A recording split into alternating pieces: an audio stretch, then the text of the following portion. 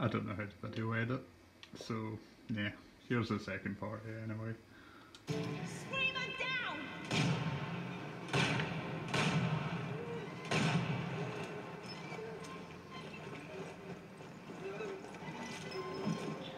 So you run out there, run out to the right. You can do this indefinitely with 2 or 3 of them. Obviously 2 of them are dead, I was killed in one.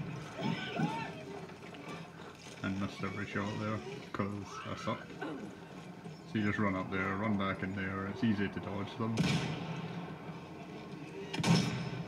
And if you ever come in this room and one of them's hanging around outside, you just weave in between the pillars until all 3 of them come in, or 2 of them, however many's left. And then it's just an easy jog back out.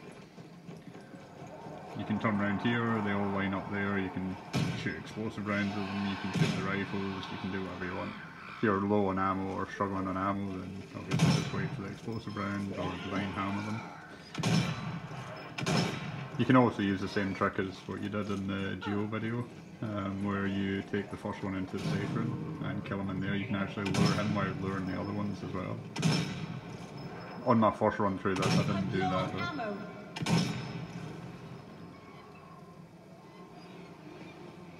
I just did this rotation, and yeah, it was annoying. It took me a few tries to work out what I needed to do exactly. As I said, I was just doing this quickly as a response video basically. You can see also solo Brutal Nightmare on that, solo campaign Brutal Nightmare, so you can see. But that was me just ending the other video and just doing this video. I actually went down here, if it was a hard map I would have just restarted it the minute I went down, but as I said I wasn't exactly trying, this was like my first try at doing this, so I just did it quickly. And the reason I was popping into them is to check if I had a takedown quickly, but yeah. I knew there was a chance I went down, but I've got a med kit. Sorry, I need a med kit off them because I used a med kit.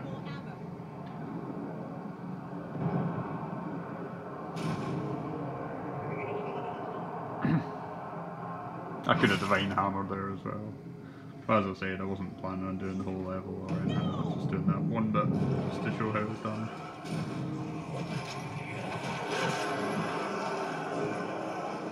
That's me looking for the med kit. That's me got the med kit. And then you just run over here and gank one of them.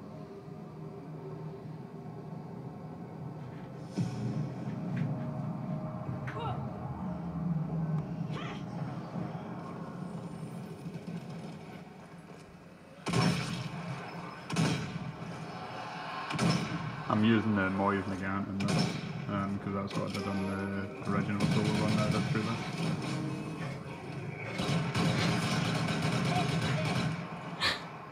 Although I went and got that Lee number 4 rifle with the super headshot rounds.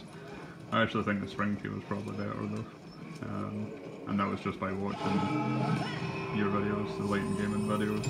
I know you were using the Springfield, but actually I just thought it was a Lee number 4 and went and bought that instead, just to see what it's like. This last screamer, obviously there's enough ammo on the ground, you can just let rip.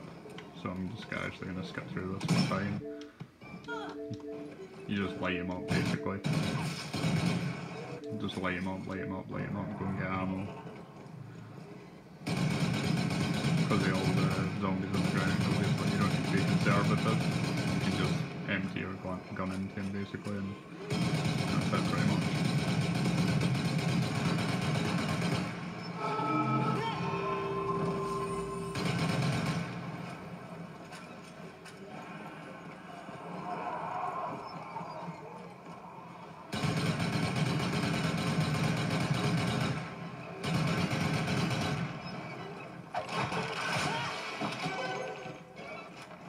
It's screaming!